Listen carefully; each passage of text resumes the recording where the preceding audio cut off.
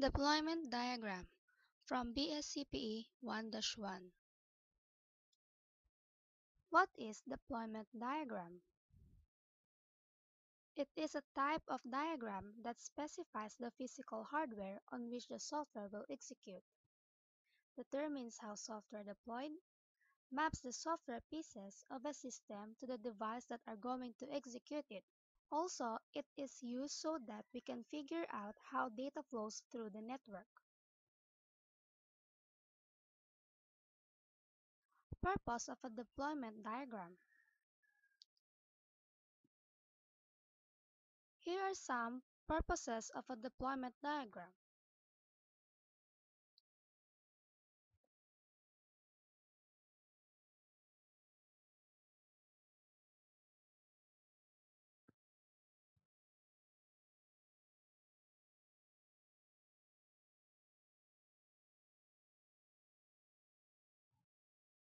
Aside from these purposes, it also shows the structure of the runtime system.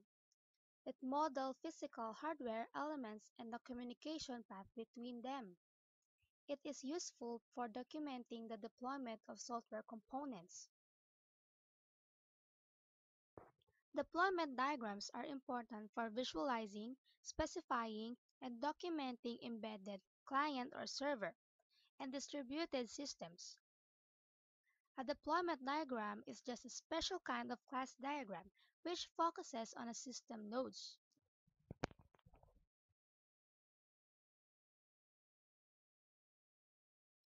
Deployment diagram notations. First one is nodes. Could be hardware or software.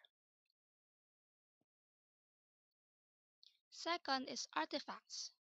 Concrete elements that are caused by a development process. Third one is communication association. The path of communication between nodes. Devices, and nodes that is used to represent a physical computation resource in a system. Lastly, deployment specifications, a configuration files. It describes how an artifact is deployed on a node. In this example, we use the deployment diagram to show the library system management.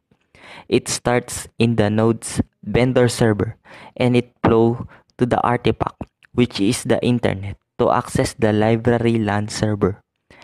And the users use the four console nodes to access the library. In example number 2, we use the deployment diagram in online banking transaction system template. First, we have client, desktop nodes, which the client uses first, then it flows to the web service node, then it flows to the application server nodes that have an artifact software of which the user use the statements and fund transfer. Then it flows to the data storage, which have an artifact account details and customer details. In example number 3, we use the deployment diagram to show the application deployment to Android. The Android applications are written in Java. Android SDK tools compile and package the code along with any required data and resource files into Android application archive file having .apk suffix. Android applications are composed of one or more app components, such as activities, services, content providers, and broadcast receivers. Each component performs a different role in the overall application's behavior.